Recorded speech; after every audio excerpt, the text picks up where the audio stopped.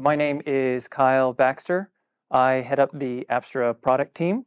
Today, we're going to be talking about GPYOU, on how you are going to be able to manage and deploy your AI infrastructure. So we're going to walk you through your AI journey. We're going to give you a quick intro on what is Apstra, for those that don't know, and then we'll get into how you use Apstra to design your AI data center, how you manage your data center at scale for deploying, and how you operate your data center. And so let's get into a little intro on what is Apstra. So I think everybody will agree here that you can't build a great building without a great foundation. So if you have a weak foundation, you're going to have problems. And the network is the foundation in AI and ML training and inference jobs. The problem is the network is the problem. There's always lack of insight. How do you know why your training job's slow? Why are you getting congestion? How do you deploy faster when there's business needs to go deploy new fabric or expand faster? How do you get that speed and get that reliably? And then how do you prevent outages and make sure your network is operating reliable? This is where Juniper comes in because the network is complex. There's so many elements that make up a network.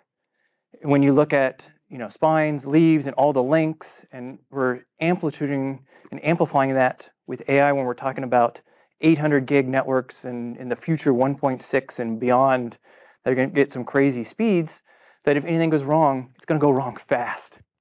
And the problem with most network management tools out there is they flood you with data, which is nice, but then you're looking for the needle in the haystack. You're just looking through all this data points, trying to figure out what means what.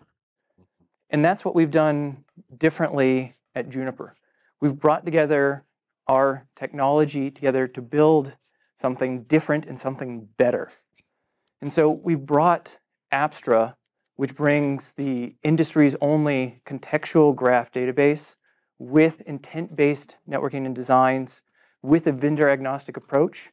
We've combined that with Mist in the AI there to bring with the industry's only AI native platform and Marvis Virtual Network Assistant to the data center.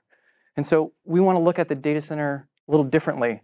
Rather than as a collection of individual switches that you're configuring one by one, we want to look at it holistically as a solution on how we can deliver the right outcomes. And we do that by cutting through the complexity. Instead of seeing all these random events and dots and trying to figure out what's going on, Apstra cuts through that complexity by bringing context to that data. We can pinpoint exactly what's the root cause that you need to address and fix. But what are related symptoms that you can ignore, that you don't need to worry about, that you can shift all that aside? And then what are the impacted applications or training jobs because of that issue that we have pinpointed? We can do all of that for you, and we'll walk through a lot of that today. And what this delivers is a complete solution from design, deploy, assure, that can run on our industry-leading switches and switching portfolio with the integrated solution from security that we talked about in another session, and be able to bring that to you. And we're going to focus a lot on the training side of AI and ML clusters today, but I want to make sure it's clear that Apstra can manage more than that. We've been managing data centers with all over the globe for some of the largest enterprises out there, that we can do not only the backend networks that we'll talk about today, but storage networks, inference networks, or any kind of other data center network.